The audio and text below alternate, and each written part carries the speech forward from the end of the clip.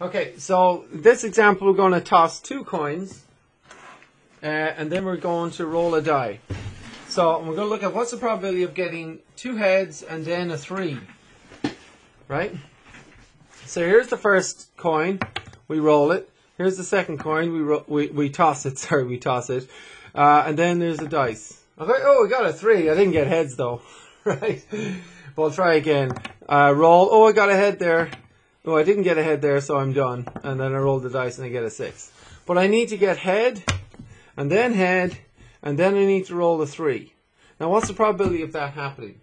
Head, then a 3. And all 3 events have to happen, right? All these 3 things have to happen, right? So our event is to toss 2 coins, roll the dice. We need to get 2 heads, then a 3. What's the probability of that happening? So everyone, give it a go. Press pause on the video if you like and try to figure that out. Let me know when you've come up with something. That is correct, yeah. So the probability, with the first coin, the probability of getting ahead is a half. With the second coin, the probability of getting ahead is 1/2.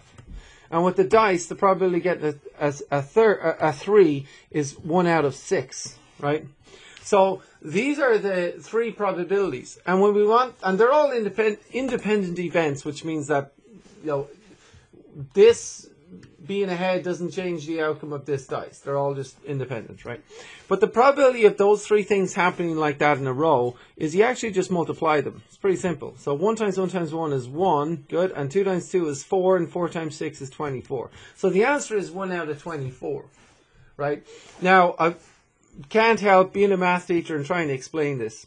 And the reason is because there's actually 24 possible things that could happen.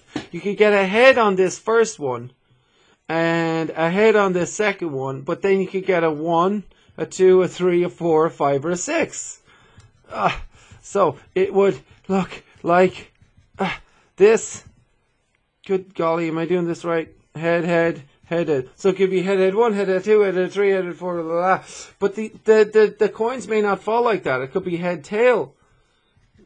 You see what I mean? Head, tail. Head, tail, head, tail. I'm going to have to pause. Will I? Tail, 1, 2, 3, 4, 5, 6. Or it could be tailhead, tailhead,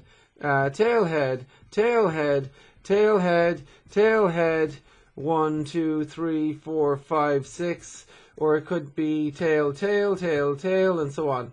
So you can see that there are lots of things that could go wrong when we're trying to get head, then the number 3 on the dice, right? There's a lot of things. Once you've added in 2 dice, that's even a lot more complicated now than the last time. We only had 1 coin and 1 dice.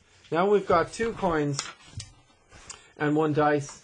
And which is the one we're looking for? Head, then a 3. That's that guy there. See that?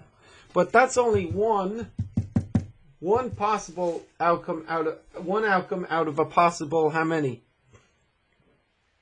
Yes, there are 24 possible outcomes. My goodness, look, I have to write them all out. 24 possible outcomes. Look at them all there. Think about it. That's all the things that could happen. This is all the things that could happen when you flip 2 heads and then you roll a dice, right? And there's 1 success that we're looking for out of 24 possible outcomes. And so it's 1 out of 24. Great stuff.